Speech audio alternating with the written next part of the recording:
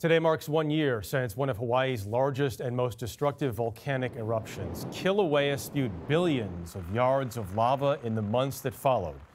Carter Evans is there tonight to see what's changed.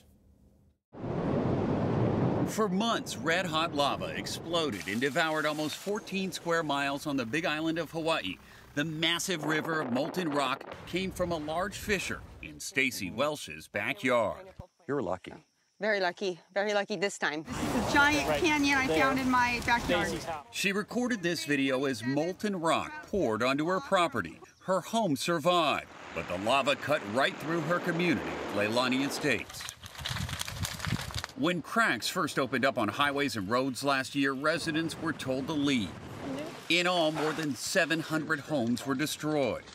All of that lava came through in a matter of a couple hours. We were there when it all began.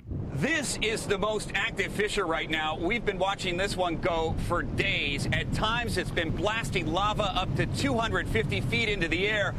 And this is what it looks like now, a massive cinder cone surrounded by miles of black. Scientists say the volcano produced more than 1 billion cubic yards of lava. That's enough to fill up more than 320,000 Olympic-sized swimming pools.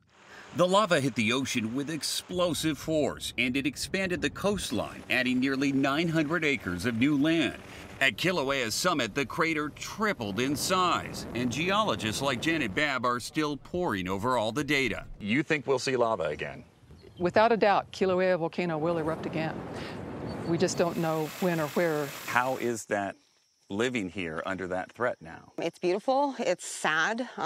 Everyone behind me is gone all the way to the ocean. Come on.